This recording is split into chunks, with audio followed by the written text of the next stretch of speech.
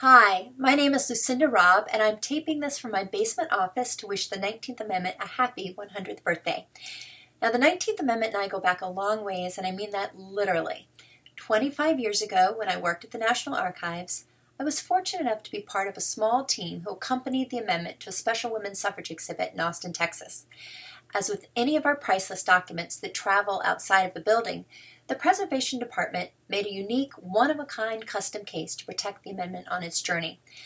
I'll never forget that day when we left the holding dock of the archives for the airport and the ceremonial police escort with their sirens blazing all the way to Reagan National. Of course, if you were wondering, I can confirm that amendments to the Constitution do not go in the overhead bin. They get their very own seats in business class. Now, in all seriousness, that trip and the excitement of being so close to history remains one of the biggest thrills of my life.